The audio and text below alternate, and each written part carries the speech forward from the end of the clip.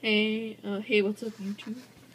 Today I'm gonna be reviewing OnLive Desktop. Well, as you can see, I'm sorry guys, I haven't been making any tech videos lately. I've been focusing on my vlogs, but didn't tell you it'd be stopped, so we're gonna open up OnLive Desktop. There is a free version, but there is a big catch with the free version. I have the $4.99, which you can see is loading. Let it load. See, my iPad's really dirty, but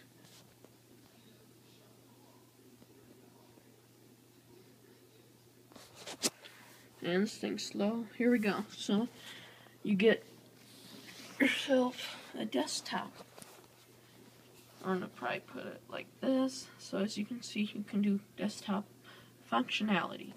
You can click like the time. Let's see, right here, and go back. Do PowerPoint.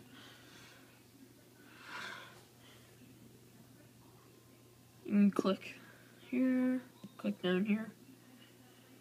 Do JUSTIN,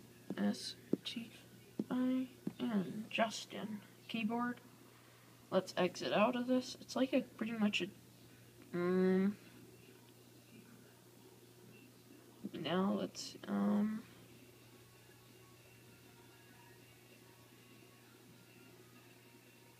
see. So yeah, there's other stuff like the free version only comes with this stuff. You can't do web or anything. That's what the $5 a month lets you do. And soon they're gonna have a $10 a month one, which will let you like pretty much. I think it's able to let you download more, like download stuff onto it, like Google Chrome and stuff like that.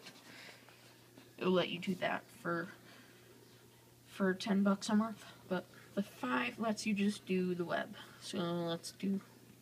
This is probably actually the best flash device. I mean, let's go to YouTube. Just watch how this thing just runs flash so good. It's not even funny. So let's see. This runs Windows 7. So I have no idea if they're going to introduce, let's see, favorites. Sorry guys, this stupid thing. Okay, so now let's do YouTube.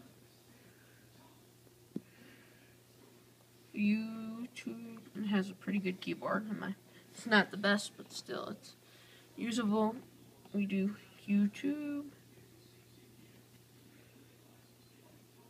See, there's my account. Let's try. Let's see. What should we do? I'll just find. Let's do this.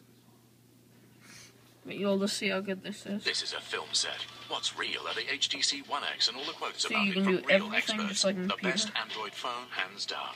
But it's got even better. You can exit out. Bye-bye. Close all tabs. How you can log out of here, kind of fun. Click log off, and it takes you right off, and you're done. So that's my review of OnLive Desktop, and I'll talk to you guys later.